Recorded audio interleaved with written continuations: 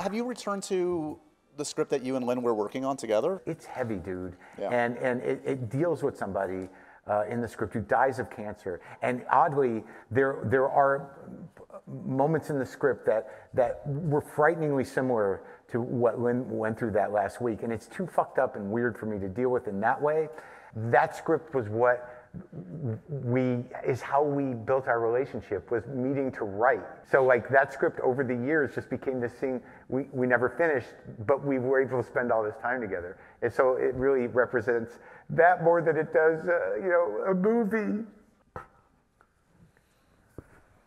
And that was how developing the material went. Yes.